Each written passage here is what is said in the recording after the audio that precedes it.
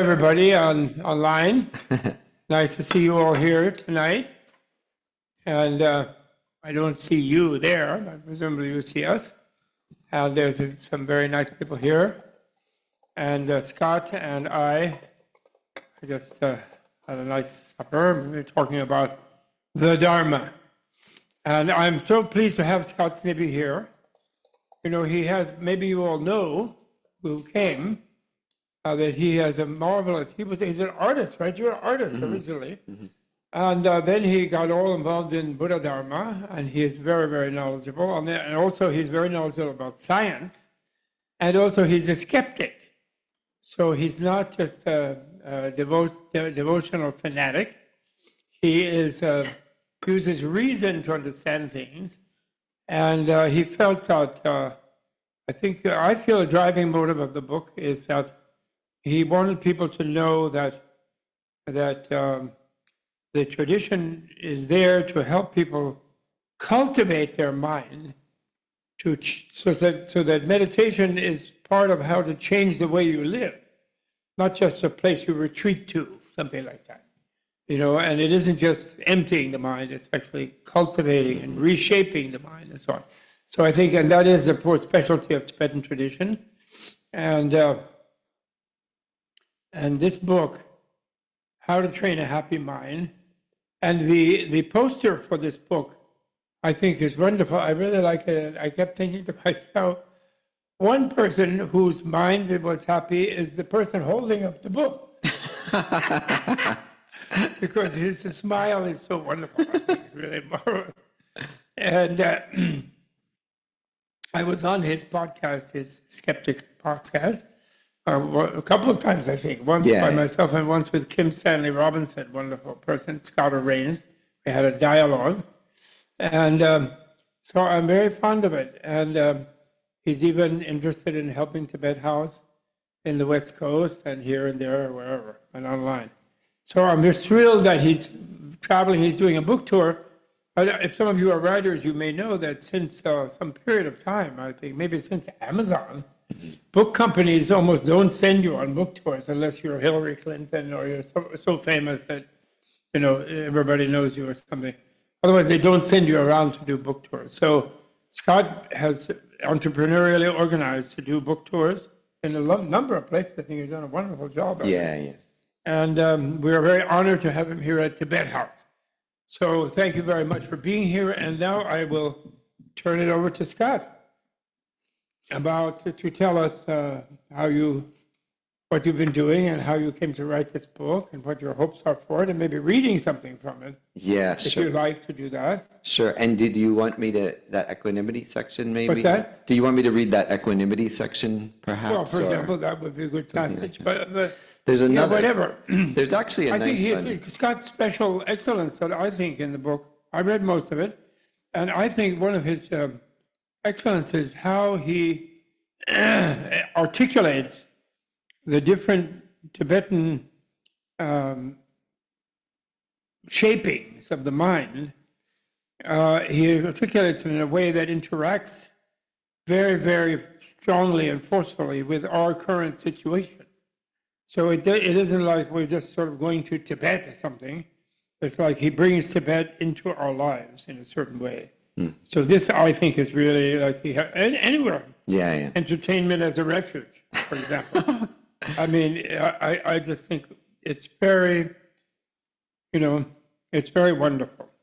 Well, yeah, I can tell you a little bit about the book for people who aren't familiar with it. In the Tibetan tradition, the foundation of the practice, certainly at the beginning, is something called the Lam Rim, which means the stages of the path. And it was created about 1,000 years ago by Atisha. Stay close to the mic, yeah. Yeah, it was created about 1,000 years ago by Atisha, and then revised about 500 years ago by Lama Tsongkhapa.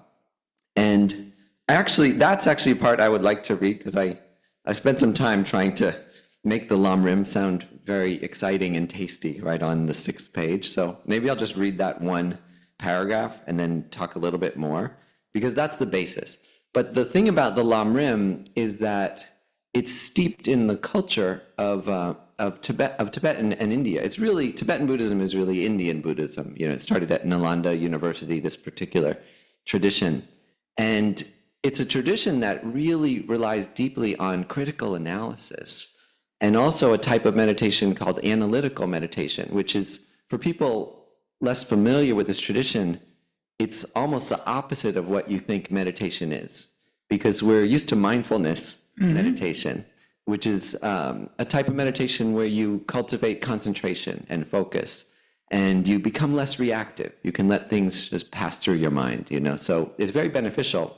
But mindfulness doesn't necessarily tell you what to fill your mind with. It helps you to let things pass through your mind. But analytical meditation deliberately cultivates things that to put in your mind. One definition of meditation is bringing out your best qualities, right? A way of not just concentrating, but concentrating on virtue, what we say. And so that's what I wanted to get at, is there have been very few books for a non-Buddhist that explain this other type of meditation. And in many ways, it's an easier meditation for, very active, Western minds to cultivate, because it's like a story. Each of the meditations is like a story you tell yourself to bring out a specific quality, like love, compassion, patience, generosity, recognizing impermanence. I like to add humor also as one of the qualities. You do. Think about.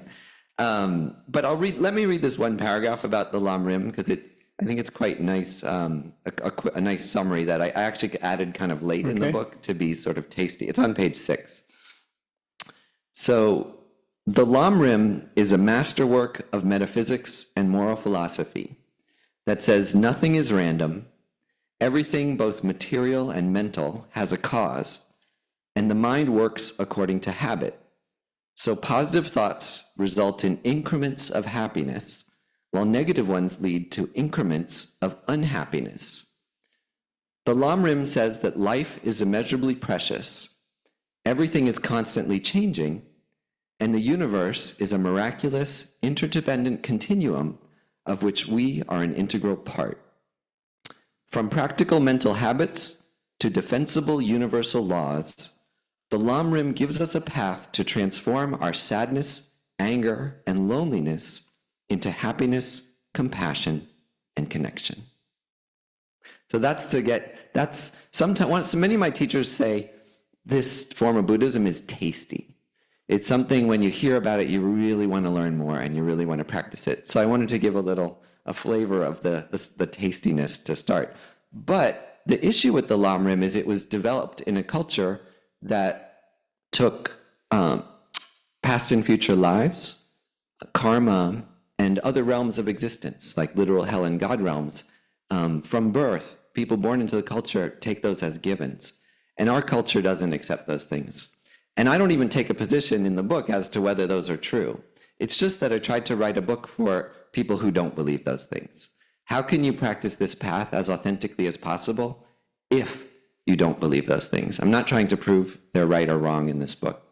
And so that's what it is. It tries to hone authentically as possible to the Lam Rim, as His Holiness the Dalai Lama recommends, like in his book Beyond Religion. He is kind of a manifesto for people like me and others to try to make 10,000 versions of this, to share the Buddha Dharma in a form that is secular. And there's one more quote right at in the very first page. I quote Geshe Namdak, who's a Western Geshe, and he says, you can just go to page 1 or whatever.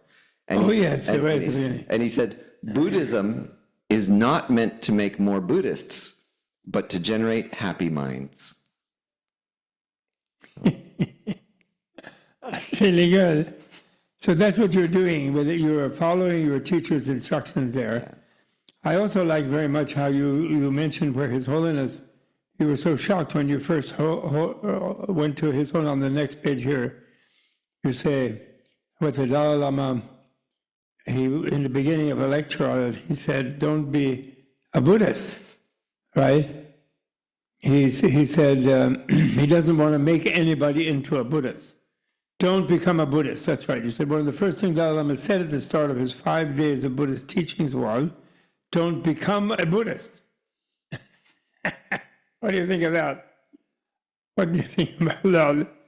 I like that actually very much. Actually, one time he was giving a lecture where I was present, and he was saying this, and recently there's a film where it's the biography of David Bohm, the physicist, with whom His Holiness had many conversations over the years. And I was present some of them, some meals with him and his wife, and meeting with His Holiness during some meals and so on. So I sort of knew that, and I was very impressed. And anyway, he's talking about that. But then at one point, he really draws himself up, and he says, I wanted to be clear that in all of my time teaching and lecturing all over the world, I have never given a teaching to people who were not born Buddhists with the motivation of making them become a Buddhist. He says that, which I really love that. I think that's quite wonderful, and I think you are fulfilling that very well. You were saying you're not trying to you want everybody to be a skeptic, right? Yeah. But that means, so you're saying that, and that's what Geshe Namdang wants. Would you think being a skeptic will make people happy? Why will that make them happy? Well, it's the right type of skeptic. So I think a lot of people think a skeptic is a cynic. So that a skeptic is someone who outright rejects anything. However, if you look up skepticism and you look at the Western Enlightenment roots of the term skepticism, is actually an openness. It starts with openness, to be absolutely open and curious to everything, but to test it. And that's where there's this incredible overlap with Buddhism, because the Buddha himself said, there's this famous statement the Buddha made. He said, don't trust anything I say. He said, I'm paraphrasing obviously, test it like gold. He said, bite it. There were these old-fashioned ways of testing gold. You say, bite it, scratch it, rub it, weigh it, etc. And that I found really compelling too, and I heard that the first time I saw His Holiness, because His Holiness seemed to say the Buddha himself was a skeptic. Not only did he was skeptical about the teachings of his time, and made some extraordinary revelations, especially he revealed that asceticism was not the path to ultimate enlightenment, among other things. And then he also asked his own followers to be skeptics, which is extraordinary, to say, don't trust anything I say. You have to validate it yourself. And we were talking about this beforehand, but there's Thupten Jinpa, who is the Dalai Lama's translator, extraordinary scholar himself. He actually says there's two types of science. One type is the controlled experiment, like the modern type of science where you use a controlled experiment, external validation, instruments to prove, just change one variable and determine some type of truth. The other, Jinpala says, is reproducibility. So it's the more general idea of science that's existed for thousands of years, that if you can demonstrate something that someone else can reproduce independently, then that's also a form of science. And that's what this book tries to do, because a very, very small portion of Buddhist practice has been validated scientifically, very tiny, but all of it has been subjectively validated by individuals over the course of 2,500 years. Yeah. Mm-hmm. Right.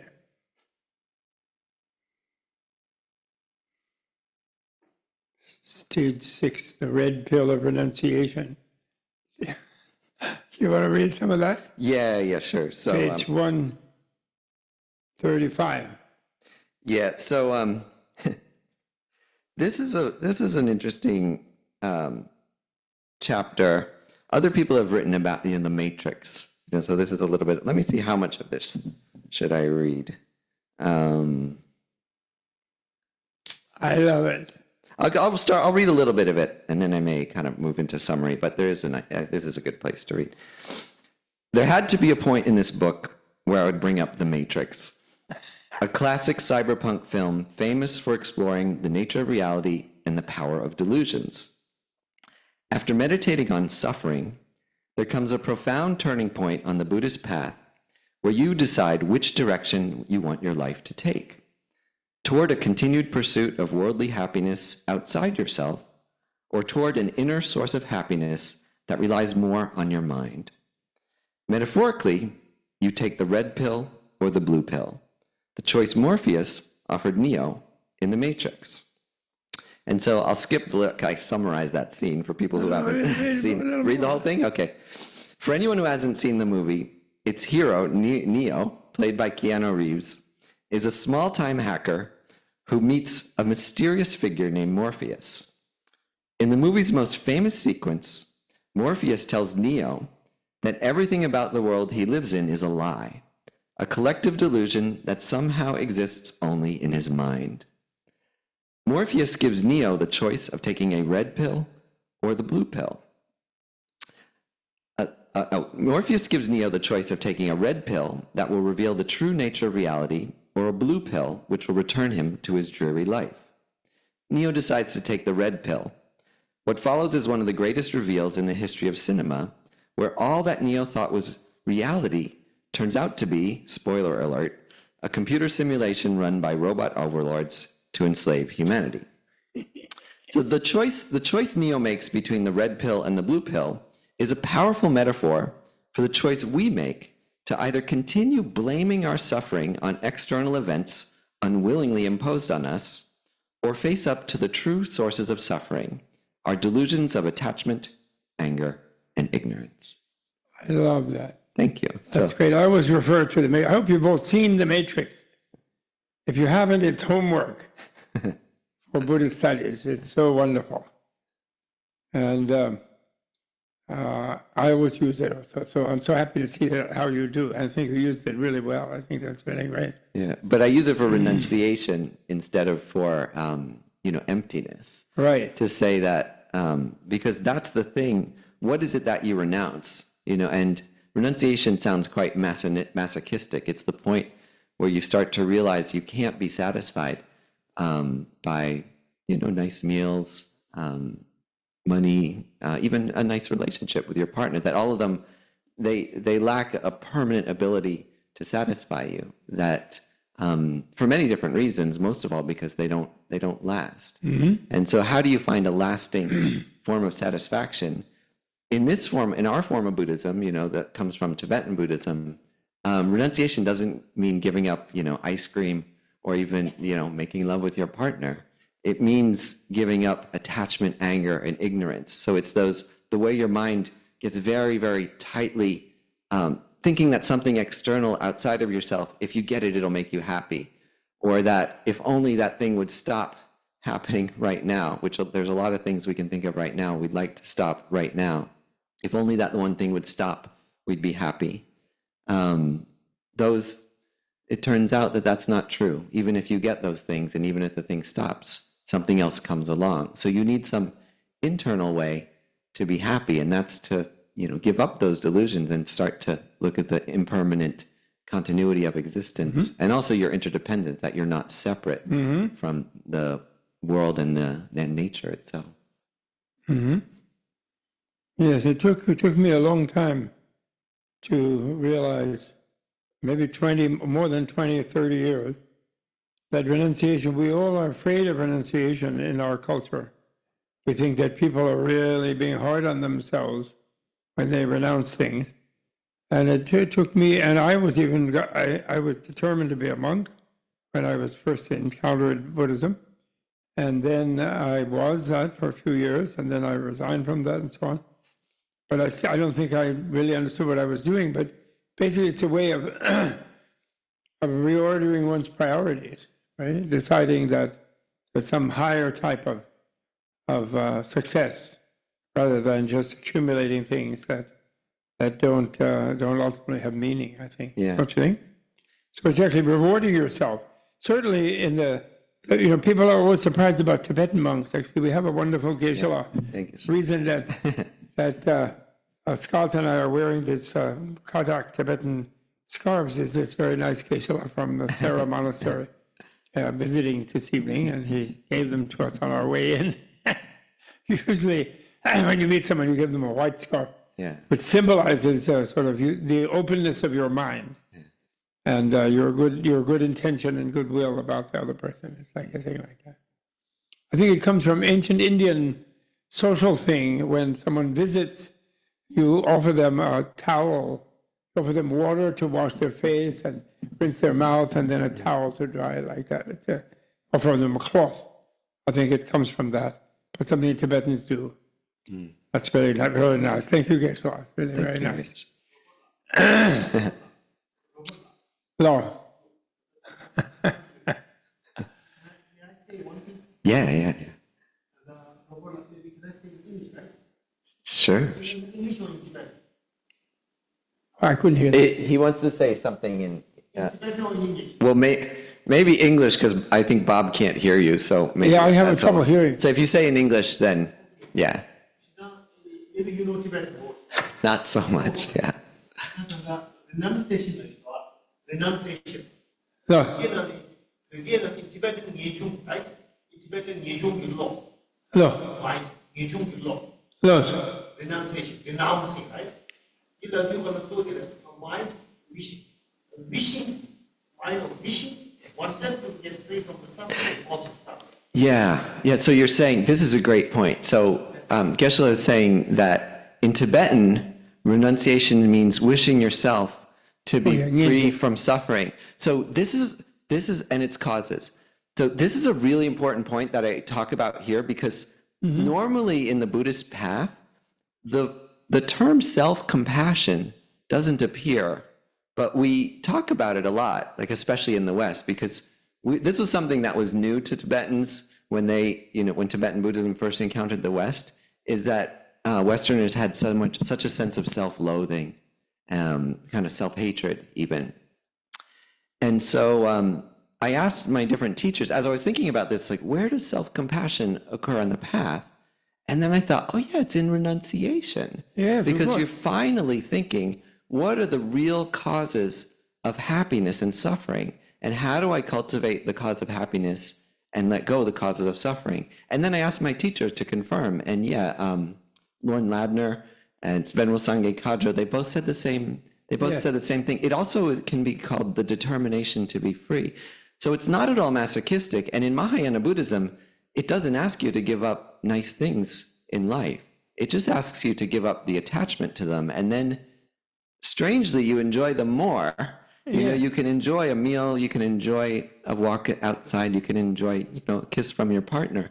Much more when you see it more fully, that it's impermanent, and it could be the last time. It might be the last nice sushi meal you have, like we just had, or a kiss from your partner. And it doesn't make you neurotic. You actually, because that's just the truth. It's just the truth. The Buddha didn't call his teaching Buddhism, and that would have been a bit egotistic, right? He called it the Dharma, which is just the truth. You can explain it better than I can, Bob, but it's the truth. It's a provable truth, right? Yes, actually, and the Western words for monasticism don't fit well with the Tibetan thing. Like we use the word ordination when you become a monk. But in the Tibetan, the word is more like graduation. Like you're really escaping from taxes, paying tuition for children, raising a family, fighting in the military, doing all social duties. You are exonerated from all of these things, and the society lifts you up to seek a higher purpose of developing yourself and educating yourself in a certain way. So the language for I think we expect in our Western society, Protestant ethic, you have to be productive or you're worthless. The idea that someone who dropped out of all of those kind of socially imposed things, like tiger mom, if you're the child of a tiger mom, you have to start getting ready for Yale at the age of 3, And then what are you going to do, be a lawyer, or you're going to do this and do that? And actually, more suffering, I think, really, rather than more becoming more appreciative of life and being more friendly and better to other beings. There's no such idea. But in the Asian society, like India and Tibet and other places where they have this idea that the human being has these higher capacities that you can cultivate, I think they see it. They've seen renunciation as a self-reward. As a privilege, actually. And actually more than men, women. You know, like Buddha, historically, Buddha is accused by modern feminists, tends to be, feminist academics, of being a male chauvinist himself, because twice he sort of said, no, we don't need to have female monastics, we don't need nuns. 2 times, he said. Then his foster mother and his ex-wife insisted, and they walked barefooted to his thing. And then his nephew went to him and said, look, you really have to let them, if they want to, come on, you owe them this privilege, you know? And so he said, well, okay. And actually he said, the reason I was hesitant, and he put some other things to make it a little less privileged than the males. So that, because he was scared that they would themselves seek that privilege in huge numbers, and they did.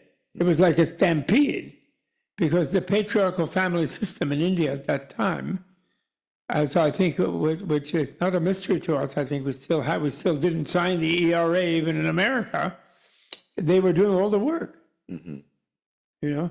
So the women were more ready to reward themselves with a life of education and this and that, you know.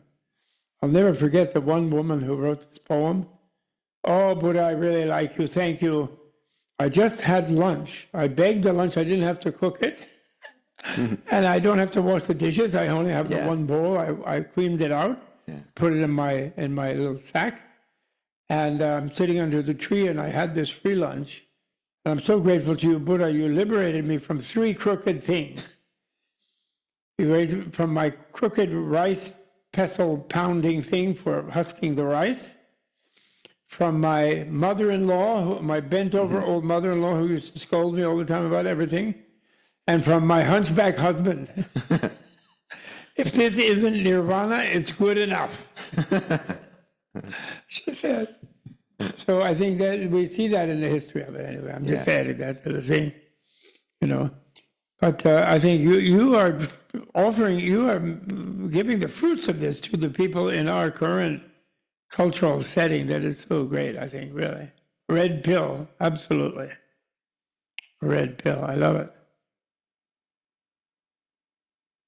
The 4 facts. Oh, you're calling the 4 truths the 4 facts. I love that. Well, that I got from you. I mean, that was from you. You call them. So there's these what they call the 4 noble truths, which was the Buddha's first teaching. But in the Lamrim it comes later, because that's the famous teaching that life is suffering, which is not a good translation. It's more like life is unsatisfactory. You know, this is a place we disagree with Stephen Batchelor sometimes, but he translates the first of these 4 facts as embrace life. As embrace life. Embrace life? Which is actually quite beautiful and maybe a little controversial. But the idea of this but this first fact is just that things are unsatisfactory. Nothing satisfies you permanently. Well, the unenlightened life, the point is, you know, Socrates said, the unexamined life is not worth living. Yeah. But Buddha didn't say that. Buddha said, the unenlightened life will be stressful. That's what he said, basically, I think. And, but he didn't offer that you shouldn't live it. You know, it's a human, especially human life. What about the precious human life? Tell us about that, or read us about it. Read to us about that. That was the most, okay, I know a good place for that. That was the most difficult topic to translate, because the normal teaching on the precious human life is that you've had infinite past and future lives. So I was invited to teach the Lamrim as meditations about 18 years ago. And trying to teach the subject was what convinced me that a book like this needed to exist. Because in that topic, we were inviting people in who were non-Buddhists and say, anyone come to the Buddhist Center, we'll teach you this sequence. It's for, you know, secular people. But then we'd say, this precious human life topic, we'd say, for infinite past and future lives, you've been a turtle, a ghost, a god. Finally, you're human, but watch out, you're burning up your karma, and you know, you better make sure you create good karma in this life so that you have a better rebirth.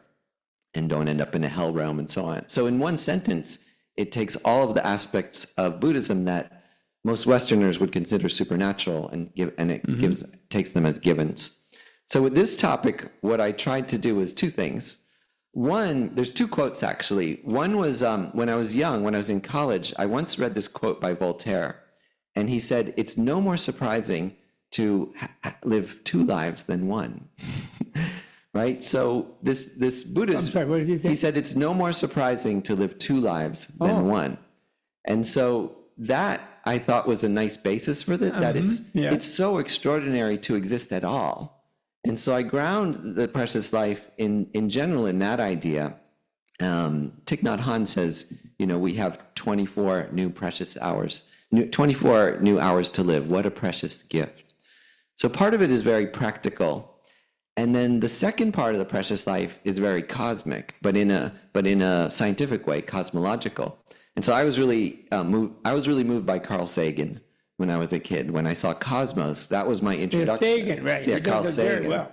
So that's the second part of the precious life meditation is how do you replace the awe that a Buddhist feels in the face of infinite lives with the awe in a current modern world? And for me, that's by looking at the actual history of the universe as we understand it. So the universe has existed for 14 billion years. It's only the last 200,000 years that humans have existed. Maybe we are the only, for all we know, we're the only beings in the universe that can reflect back and understand it. Like Carl Sagan said, we are a way for the cosmos to understand itself. So that's the way that I add that awe portion that a Buddhist would feel in the face of infinite lives, is to feel it in the almost infinite span of time. And with us at that tip of history, think about this. You're supposed to do this meditation every day when you wake up in the morning. And so think about all the universe leading up to you waking up as a sentient, aware being.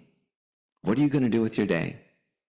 Right? What if we're the only conscious, compassionate, self-aware beings capable of understanding the universe and our minds? What do you want to do with your day? Do you want to start scrolling Instagram and binge watch Netflix? Or, are there other things we should do? Quite beautiful, your paragraph. Why don't you read it on page which one is that? 70. 70? The scientific miracle of life. Yeah, that's a good one. Okay. 70. Okay, yeah. Oh, yeah, that's a good one. Okay. Now contemplate your connection to the universe.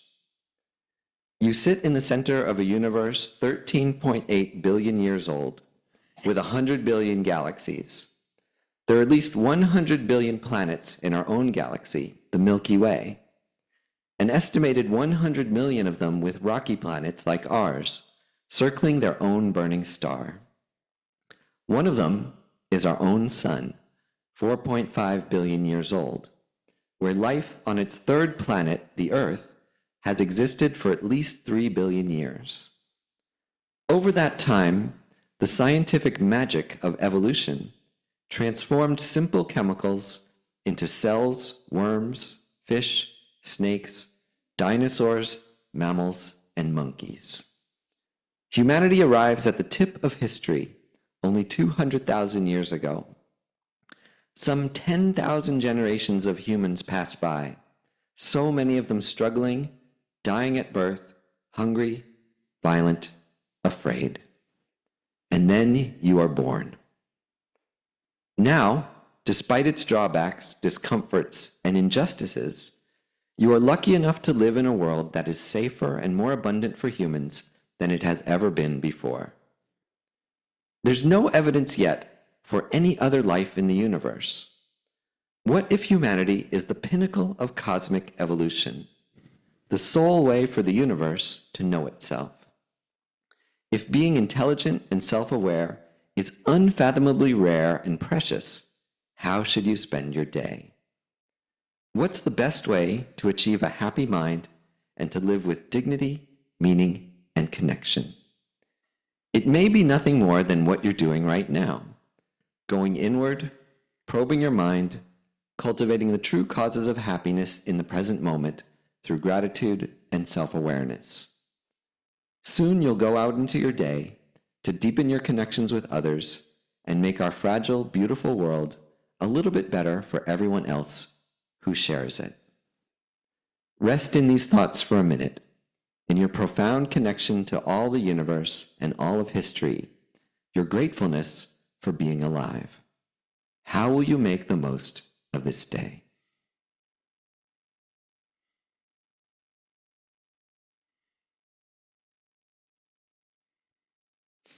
My friend had me lead that meditation at her birthday, which was nice. It was the first meditation at a birthday party. She said, I don't just want to have a party. I want people to really think about their lives. And so she said, would you lead this meditation at my birthday party? So I did, and she does a lot. You read this particular one? Yeah, I mean, I guided really it. nice. It was before I read this, but it's the same meditation. And I led it. And then some people came up to me afterwards, some of her friends, because many people had never meditated, certainly not analytical meditation or this type of meditation. And a few people came up to me, they said, I'm thinking of making some big changes in my life. Really? Like if you really do these meditations sincerely, it makes you really reconsider, how to live your life. And it might not change anything external, but the way you feel inside and how you approach, your family, your relationships, your job. It's quite lovely. I love it. Thanks for having me read that. That's a good one. Quite nice. How about what's next? Embracing impermanence? How do we do that? Well, impermanence, the idea of impermanence is just, okay, I'm going to tell a different story about this because I have a friend who, well, unless you want me to read a part of it, but I have a friend who's a professor. Okay. And he knows so many people. He's such a sophisticated individual. He's like 60 years old. And he asked me about my book. We were at a party, and I told him about it. They said, "Oh, what's one of the topics then? There's all these topics. What's one of them?" And I said, "Okay, this is the topic I usually start with for someone who's never heard of it: impermanence." I said, "Look at that house over there. We're looking on a hill." I said, "When you look at that house, it appears as if it's always been there to your mind, but it was planned, it was paid for. Someone, bought the land, cleared the land. It took years to develop and probably hundreds of people involved. So it began at some point. And then it's going to come down, and it might be an earthquake. We live in California, so it might be an earthquake tomorrow. It might be the last house standing here in hundreds of years." I said, so that's impermanence, to not just see the object as it looks now, but the arc. And then I said, the really powerful thing is to look at people that way. So when let's look at each of you in the audience. When you look at someone, think they look kind of permanent, as if they've always been that way. And if you're annoyed by them, like your boss yelling at you, it's really like they've always been that way. They've always been annoying. They drive you crazy. It's never going to change. But what you think as you look at that person is, that person was born. And think of it very graphically. I actually think of them, sliding out. A lot of us have seen a real birth, if we're parents, or if you watch a documentary. Think of them sliding out of their mother, and the mother, that profound moment, maybe a very painful moment, and also maybe the most profound moment of her life. And then think of that the person will eventually die. It might be tomorrow. It might be after they're yelling at you in the office. They'll walk right out. Or it might be after 20, 30, 40 years surrounded by friends or alone.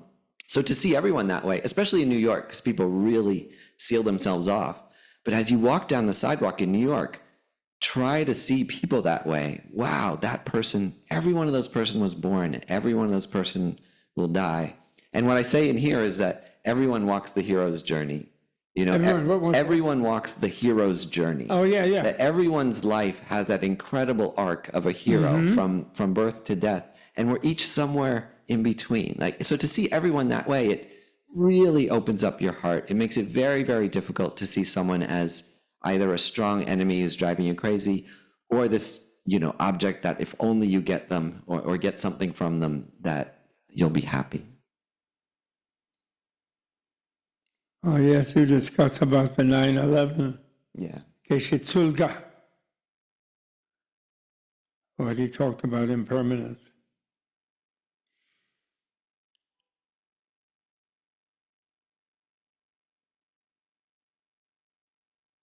Yeah, that was the first time I got that teaching was from. What's that? That was the first time I got that teaching from Geshe. Geshe Silga was my brother. My brother got me into Buddhism. And his teacher, Geshe Silga, I had just become a Buddhist, and I was in Boston, and 9/11 occurred. In fact, we were scheduled on the same flight the next day to New York City. Really? So, yeah. Really? So Lucky. Geshe Silga gave a talk. I write about it in the book, but Geshe Silga gave a talk that day, and I was really surprised because he didn't talk about mindfulness or compassion, or even compassion, although he was obviously compassionate. But he talked about impermanence. He said, you people really need to get into your heads. All of us thought that building was going to be standing today. There's not one person here who had any idea. If you're honest, you thought those buildings would stand for hundreds of years or permanently, and yet they fell yesterday. And he said, the most important lesson from that day, beyond feeling compassion, which we really want to do for all the people that died and their loved ones, is to get it really ground into our skulls that everything is impermanent. And that if you really, really feel that, if you get what's called a realization, which is not an impossible thing to get with the Lam Rim. You can get some of the Lam Rim realizations with a month of more intensive meditation, not the later ones, but certain ones like impermanence.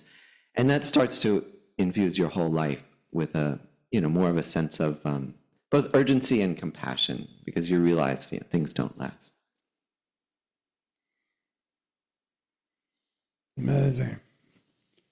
Meditation on impermanence of the body, impermanence of the mind, impermanence of the outer world.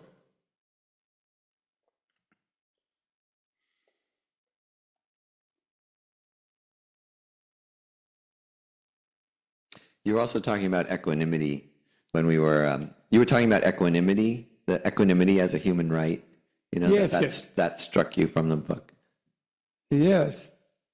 Where was that equanimity? I forgot which page. That's later. So that's in the Buddhist path, like compassion comes at the end, because it's difficult actually. It's quite difficult.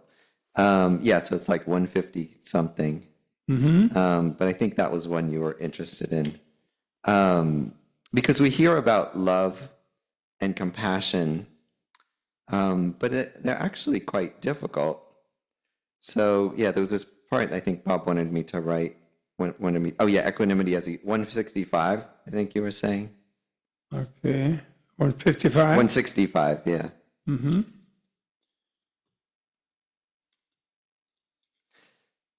So we hear about love and compassion a lot, but there's actually this practice that comes before that, which is equanimity, which is kind of like when a painter primes their canvas. You first have to put these special materials on it that make it allow any color to seep into it.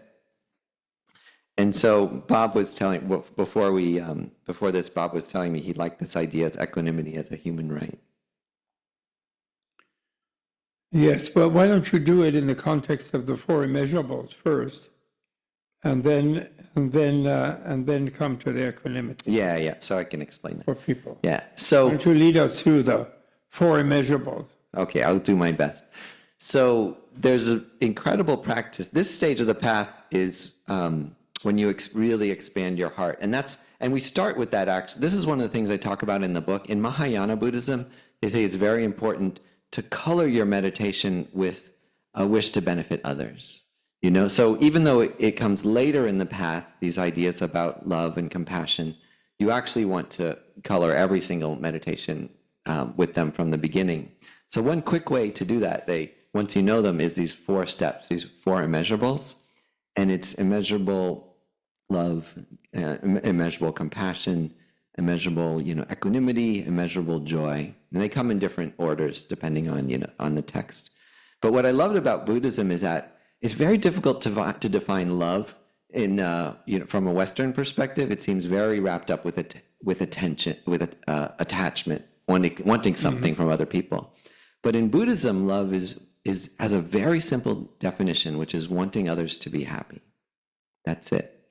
And so, but there's this incredible expansive love that you call, great love or immeasurable love, which is wanting everyone to be happy. So again, this is one of these practices you can also do every day. And they say at the beginning of, every practice is, may all beings be happy, whatever that means. And you can think of it in every single way. You can imagine freeing everyone from war and violence and offering everyone food, and so on.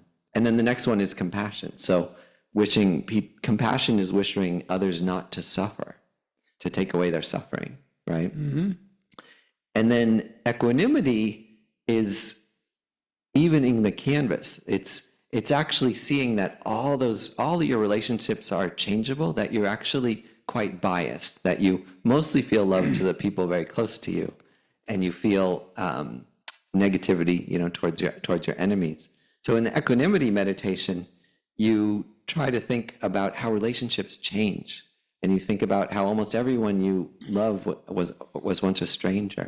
Everyone you have a fight with, an argument with, was also once a stranger. And then how sometimes enemies can become friends. That's happened to a lot of us.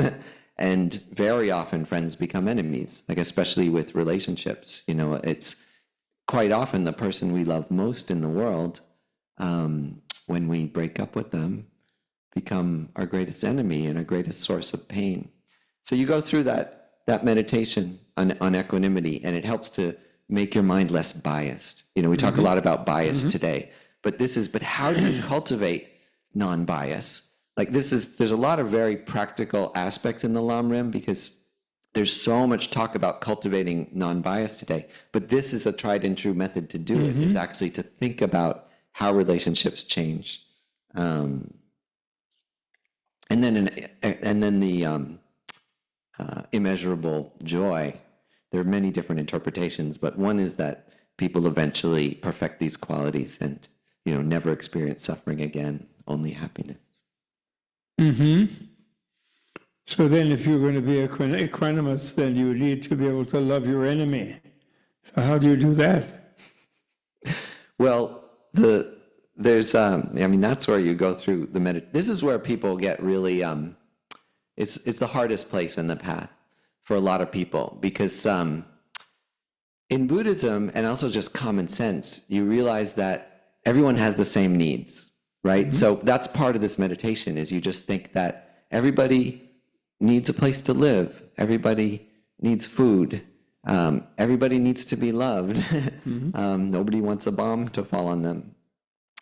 And you think that not just for the people you like, but the people you don't like, including like Vladimir Putin, for example.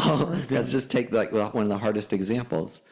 And so you acknowledge, it's very hard for a lot of us, because when you look at that person, you see only bad, right? Most of us. But you try to acknowledge yourself, like, okay, that guy, he wants his country to be secure and safe. He wants his people to be prosperous. Right? And also he believes that people shouldn't own things. That's nice. It's a nice aspect of communism, is that people shouldn't own things. It should belong to everybody. So all that's quite nice about Vladimir Putin. So his needs are reasonable. It's the strategy he's taking to get those needs that's utterly misguided, of conducting a war, killing people, lying and oppressing his own people. And so that's how you can generate at least a feeling of neutrality. That's how you get to a feeling of neutrality, even for a Vladimir Putin, or choose the person you hate most in the world, is realize they want the same thing. They really want the same things as all of us, but they have utterly misguided strategies to get them. And if that person were happy, like if Vladimir Putin were really happy, he wouldn't do those things. So wish him to be happy, because he would call off the war immediately. This is something Matthew Ricard. Someone once asked Matthew Ricard, "Who would you like to spend a day with? If you could just spend a day alone with anybody, who would it be?" And he said Vladimir Putin, because he'd like to have a nice conversation with him and talk to him about the true causes of happiness and suffering. Oh, that's what he said? Yeah. That's very good. I think I like that. Although I'm afraid Vladimir Putin might not tolerate somebody who just wanted him to be happy. He would then complain. There's a funny story that, what's his name, McCall, I think his name is, McAuliffe or something like that, who was the Russian ambassador, American ambassador to Russia, took Hillary to visit Putin a few years ago, when Putin was more or less, when she was Secretary of State, so that would be during the Obama administration.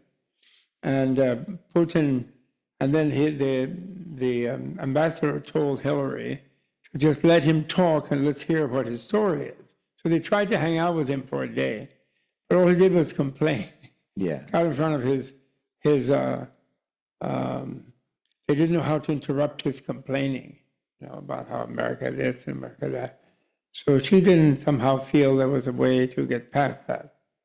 But maybe she should have or could have. If she'd had this book and read him about, let's sit down and meditate on how to be happy. Maybe so. But he's bent on, unless I own Ukraine or unless we have the Soviet Union back, I can't be happy, right? Yeah, that's attachment. But on the other hand, if you love him, then you'd think, well, would that really make him happy? No, because Soviet Union only had Western Europe. Eastern Europe, I mean, they didn't have West Germany, they didn't have the rest of Europe. So he would want that then, once he had the Eastern Europe. So to make him really happy, I've always had a fantasy of having a kind of paradise island for ex-dictators. Yeah. And how would you make them happy? What would you do? And there is the one instance, the only thing I can ever think of is apparently when Mrs. Aquino was there with the yellow ribbons and yellow flowers, and they were tying up in the streets of Manila and this and that, and they were protesting Marcos. Mm-hmm. Apparently, I heard, I don't know if it's true, but I never researched it, but apparently Reagan was very intolerant of those protesters. And he said to send a message to Fernando to just wipe them out, But then somebody in his administration said, no, Mr. President, that wouldn't be a good idea. Why don't we also offer him a trip to Hawaii? So they sent planes, and they actually had a whole plane for Imelda's shoes and her dresses and all her things, And they did fly them to Oahu, to a mansion there, and settle them there. But I guess Fernando probably wasn't. They didn't probably have a program of how to make Fernando happy. But she was happy, I think. Yeah. So she told him to let's go. It's more fun to go. Yeah.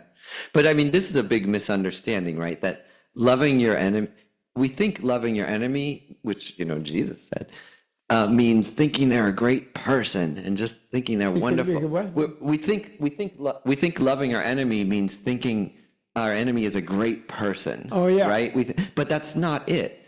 Loving your enemy means wanting them to be genuinely happy, just really wishing for that, because they would be a much better person if they were happy. Yeah. Well, the key point about it that makes it practical advice, everybody thinks Jesus was crazy saying that, and so was Buddha, that's hopeless. But actually, the key point is, your enemy is your enemy because he thinks you're in his way. Yeah. Like I have a new thing for MAGA. What MAGA is secretly Vladimir Putin's slogan. But in his case, what it means is make America go away.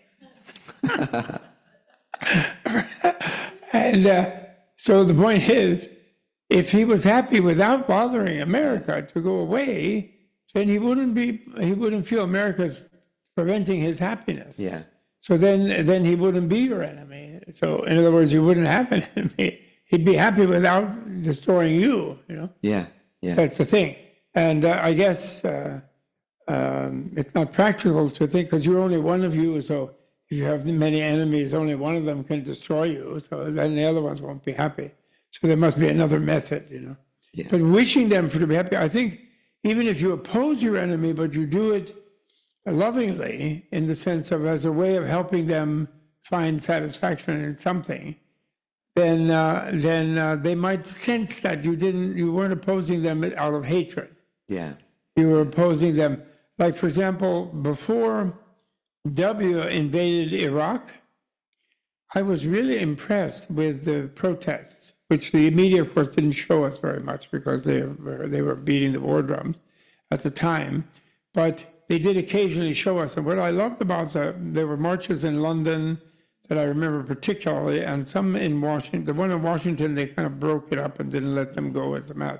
But people would take the baby in a carriage in the perambulator, and they had balloons, and they were having a cheery time about protesting. In other words, they weren't like angrily saying, kill W. They were just saying, don't go killing those people, don't invade that country.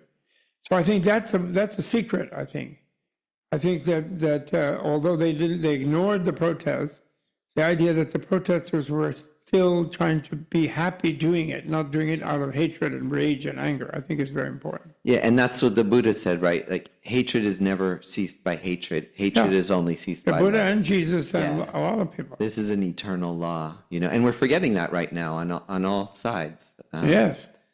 But it's because we don't know the definition of love. We think love means thinking our enemy is someone great. Liking them. Liking them. That's right. Yeah, You're right. it's actually just wanting them to have a clearer mind, Yes. a better sense of the causes of happiness and suffering, and have happiness themselves, so they'll stop bothering everyone else. Yes. Well, in the West, they make the big difference between eros and agape, but the Buddhist one is more like agape. Yeah. Yeah.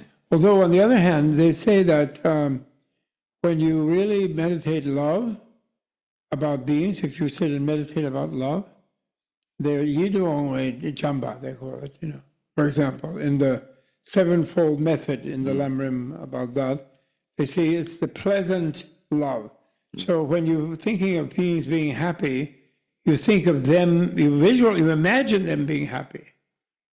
And then when you do, and you imagine someone you know as being really happy, they will look beautiful to you meditatively. They'll look agreeable and pleasant to you. So that's a really good thing.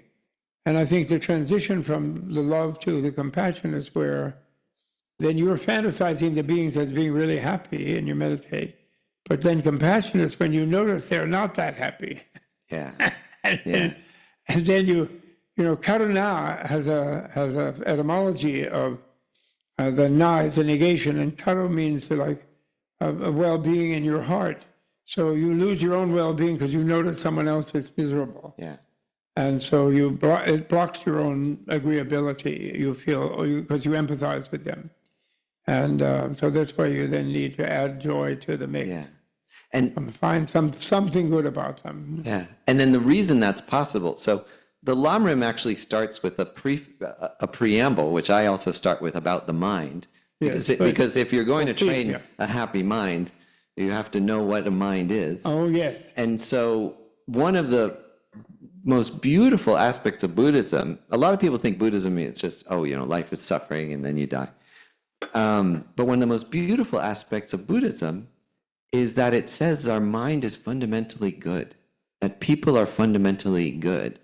And that however dominant the delusions, anger, craving, selfishness, loneliness feel, that they're at the surface. They're just at the highest level of our consciousness. And when you dive a little bit below, which you can do in meditation like all the time if you train in it enough, you realize that, first of all, that your own mind is fundamentally good, that underneath all that stuff is shallow, it's conditioned, you learned it from around you, but it's not intrinsic, that our intrinsic nature is fundamentally kind, loving, patient, joyful, open. And that's how you generate that love, right? Like, that's why you start with that in the Lamrim, is so eventually that's kind of the proof that people are lovable and that they can change, is to see that and to feel that fundamental goodness, right? That's right. Well, of course, His Holiness likes the one where you imagine other people was wanting to be happy just like you want to be happy. Yeah. Right. He prefers that to visualize all beings as your mother. He used to say. I think he kind of likes that now. He always says his greatest guru of compassion was his mother. He always says that. He loves his, of course, other gurus about all the things that they taught him, Ling Rinpoche and so on. But he says his great guru of compassion was his mother. Yeah. He always says that. Yeah. We have a lot more trouble with our mothers. What's that? We have a lot more trouble with our mothers in our culture. So to generate love, sadly, we often have to think of something other than our mothers, which is actually really unfair. Like, even if you had great difficulties with your mother, like I have, still, how many 10,000 times did she feed me and change diapers? And so it's quite sad that I don't think about all that infinite kindness, and I just think of a few little, arguments and things that we've had. That's true. So maybe some of you all have some questions. Do you have any questions from Scott? Does anybody have questions? We can, I think, do that. We can certainly take some questions. And then are you signing books? Yeah, anybody who wants, we can. Where do we have some? Oh, there's a books, question. If some people might like to get a book, you can have Scott sign it. I'm gonna have him sign mine. But first of all, does anybody have questions? Any questions? Yeah, right in back. Oh, good. There's a question there. Good. Please speak loudly, so. Sure. How did you get in touch with or come to the attention of the Dalai Lama to get him on when you were making the book? Right. So the book has a foreword by His Holiness. Yeah. And so Scott is asking, how did that happen? So His Holiness the Dalai Lama is one of my teachers, but I don't get like Bob to come visit him directly and have him give me a big hug and a kiss and so on. I'm in a big room with him, and I've taken many, like dozens of teachings with him. So what happened was my brother actually told me, I think in a little bit of a kind of, a careful way. He said, oh, you should really check with His Holiness about your book, and make sure. I've had friends who wrote books and, maybe ask him about this. And, maybe he'll write a foreword. And I thought, oh, that's a good idea. So I found out how to do it. And even if you have many connections or something, you're supposed to go through a very formal process, which we did. My editor sent a final version of the book to His Holiness, to a specific email you're supposed to send it to. To his office. To his office. And so we waited and waited, and 6 months went by. I guess we got ghosted by the Dalai Lama. we didn't hear anything. And we were about to go, we were 2 days from going to press. Then we got an email back from Geshe Nawang Sonam, who you probably know, one of His Holiness's translator. And he said, His Holiness would like to write a foreword. He thinks this book is beneficial, and we have a few corrections for you, which was great. So he helped, and it's surprising the things he had no objections to many of the more radical aspects of the book, like doing precious life in a totally, cosmological, practical way. In the book, I even say, at one point I say Jerry Seinfeld gave as good of teaching on suffering as His Holiness did, in one of his monologues. No problems with that. But he did have, and read that part. There's a great special on Netflix where Jerry Seinfeld talks about the suffering of change. But they had corrections to very, very subtle aspects of the last topic on the ultimate nature of reality. Oh, really? And so what I have done is that we learn about more and more subtle ways of understanding the interdependent nature of reality. That nothing is disconnected from anything else. And what we're normally taught is for beginners to use a coarser way of explaining interdependence. So like to say that, well, everything's made out of atoms, or everything's made out of moments of consciousness. But in our tradition, there's this, the words for it are prasangika, madhyamaka, like the middle way philosophy, which is much more subtle because it looks at reality and it says you can never find it. Like all you have is the mind and causes bringing things together, and then parts that we sort of that we see temporarily as a whole, as a person or as a building or as a country. And they really wanted me to use the Madhyamaka view of emptiness and meditation on emptiness. So I corrected that part. Yeah. Oh, you mean some of the corrections had to do with the Yogacara? Yeah. I see, the mind-only school. So I corrected, and for each of them I gave a reference back. They wanted to see the corrections too before writing the foreword. So I made all the corrections, sent it back, and they said okay. And His Holiness wrote a foreword. Really? They asked you to correct and send the correction. And then the foreword is nice because His Holiness says how Tibet offers not just religion but also science and philosophy. Yeah. And that the book helps to round out the picture of what ancient Tibetan culture has to offer Western civilization. His Holiness and I had a conversation many years ago in one car, during one car ride, where I lucked out and got into the limo with him for a rather long ride. And I got him to kind of agree that Buddhism is 1/6 religion and 5/6 ethics and science, rather than just, and religion, of course, defined in the way modern social science defines religion, which is a belief system. And so rather it's an open mind system, but at some point, however, there can be cultivating a positive attitude without being sure of what you're having a positive attitude about. And so that can be religion, like an elegant belief or a potential one that you don't have full evidence for. Yeah. And so that's why we allowed that to be 1/6.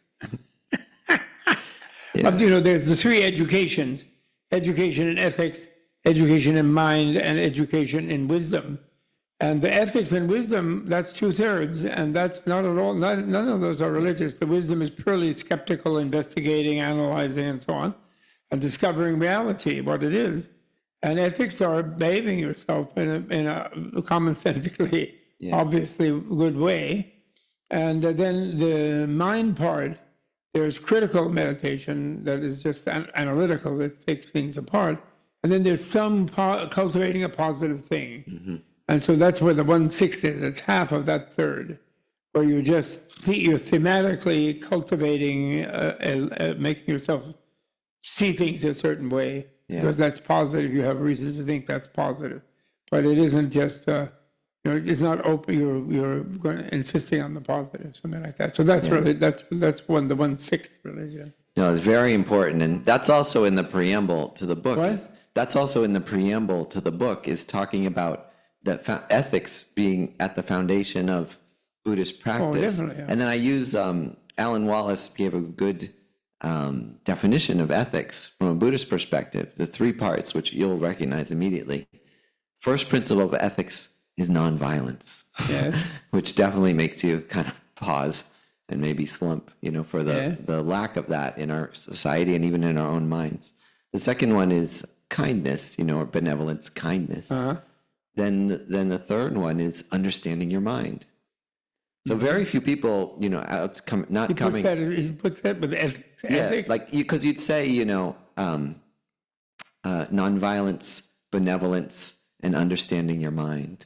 Nonviolence, kindness, understanding. Why does he include that in ethics? That would be more like wisdom, I think. But the nonviolence is more subtle. One thing that's important that I'm very concerned about nowadays, since I am very proud of the Ukrainians myself. Yeah. And for years in academic conferences, I went around saying, Buddhism has no holy war theory, Buddhism is nonviolence, and blah, blah, blah, and annoying some of my Western colleagues.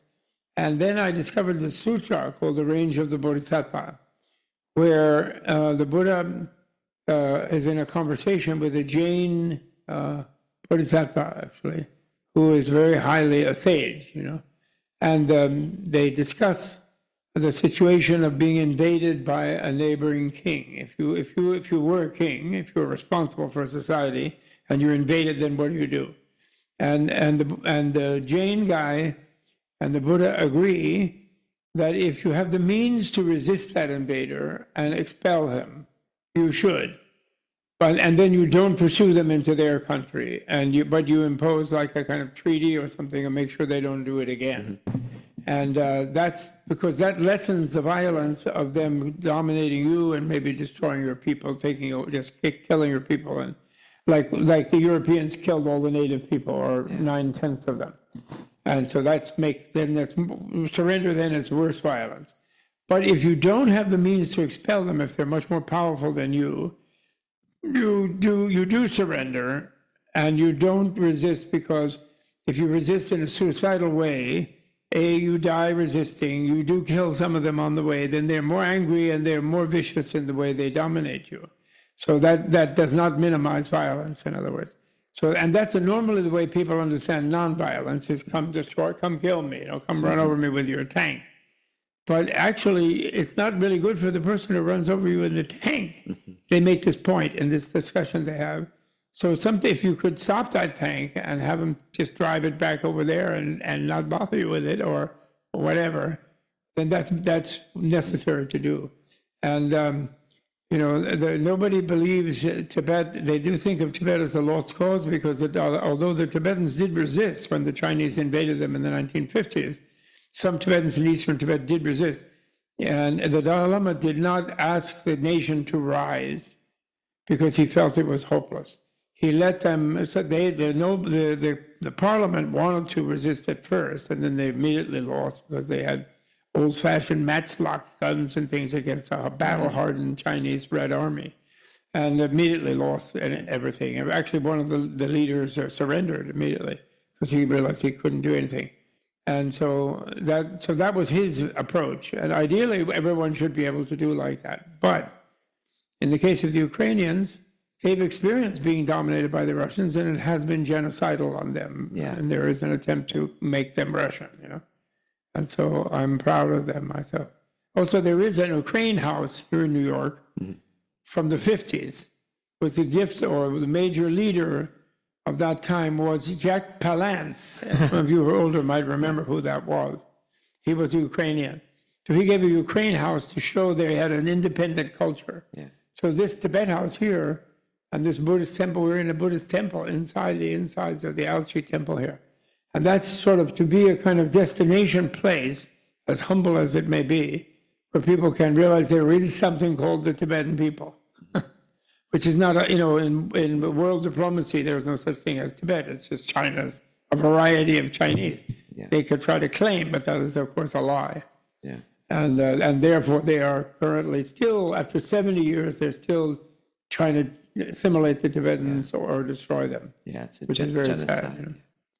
And it's our job to try to keep people alive, keep the Tibetans alive in the mind of the world, so the Chinese might think twice about actually finishing, doing the final solution there. Although they are working on the final solution still, sadly. Yeah, destroying the culture. Terrible. So, okay, any other question? Yes, okay, you have a question, you get the mic. Thanks so much for this and for the book. I really thoroughly enjoyed it, and it underlined so much of it, and kind of read it to myself. To continue the Matrix analogy a little bit, and plus because you have a quote by Keanu Reeves, which I feel like makes it like especially. I was like, whoa! In case you forgot that Matrix bit, there's actually a Keanu Reeves quote in there.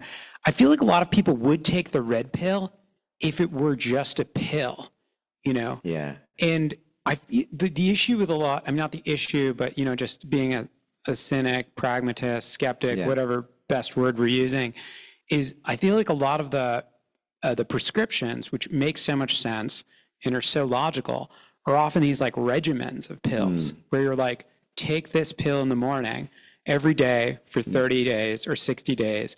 And then you'll have these realizations, what you were describing, And I think the thing that's so attractive to the Western mind, perhaps, in this kind of push button world and, and the kind of like, there's a pill for everything is like, and with this whole new culture of psychedelic everything where, you'll trip out and you have this insight are these moments of, stark awakening, sudden awakening, these epiphanic kind of moments, I don't even know if that's the right adjectival form of epiphany or whatever.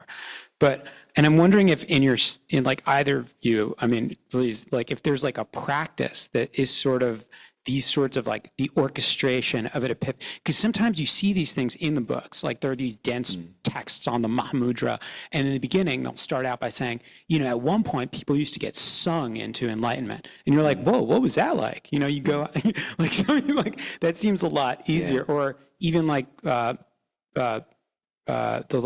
the Wisdom is Bliss, which Robert Thurman's book was, this kind of last chapter about his consolation prize, where he's staring at the picture, and then he has this kind of like eternal return of the sane moment, where you have this moment where you have this transcendence. And I'm just wondering, like, if anyone's ever compiled all these exercises for these like transcendent awakenings. Well, there's no instant. Well, for some people it does happen instantly, and there are stories of that and experiences that people have. In general, like His Holiness says, I see my mind change over the course of 5 years, But there really are immediate benefits to meditation. Let me tell you something practical. My teacher, Venerable Rabina, she said recently in a teaching, she said, no one has ever come to me and said, I can't stop thinking happy thoughts, So like that's what these exercises are, is a way to gradually steer your mind to constructive ways of thinking. And it's not Pollyanna-ish, like everything's great, the wars will end tomorrow.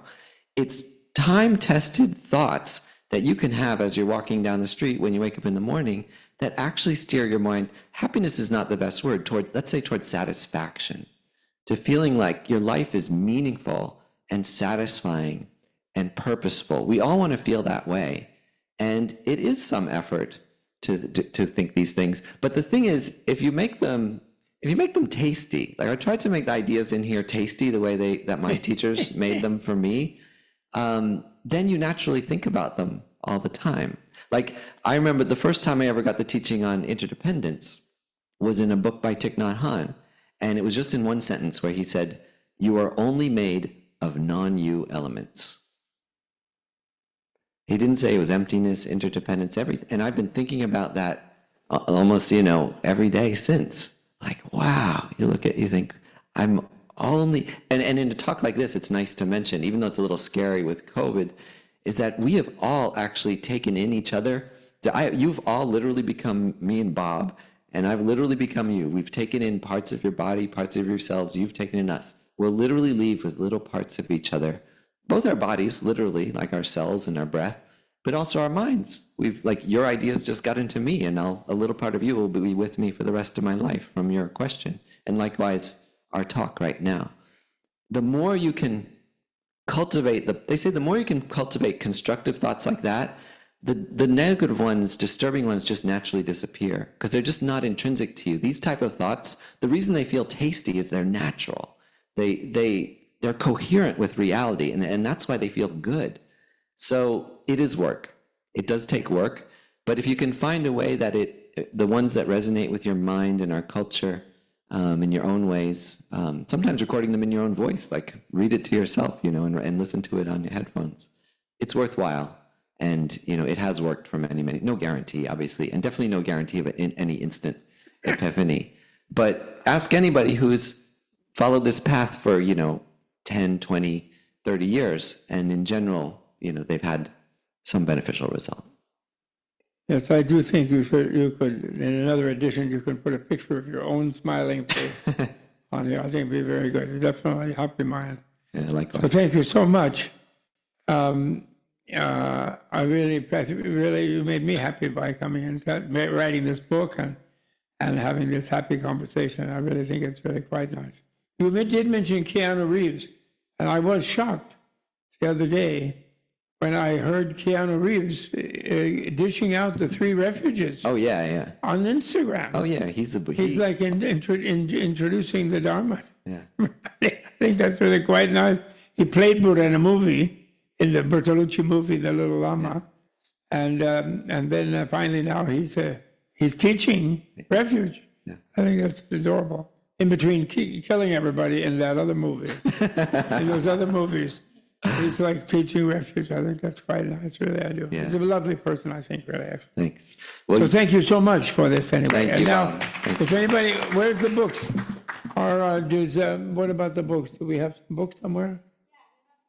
Did anybody get any books? Say they want to sign them. I got one. There's books in the front if you didn't buy I one. want to sign one. So you want to sit here? Of course. Yeah, sure. I can just sit here and do so it. can you Yeah, sign my if book? anyone wants it, I'll Do you have a definitely pen? sign You it. need a pen? So just so you know, I quote Bob in probably a dozen times in this book. It's he's an extraordinary inspiration and such a creative force. So very, very creative in the way you teach the Dharma and rephrase incredible words and phrases. So there's a lot of Bob in this book. His was the first book I ever read about Buddhism. The Tibetan, your translation of the Tibetan book of living and dying, because my best friend's father died, who was a major. He was a mentor to me. Natural liberation. Natural liberation. By learning in the between. Yeah. There's no dead people. Is the key thing about that. Yeah, one of Bob's great phrases from that book is "There's no dead people." Sounds like something from The Sixth Sense or something.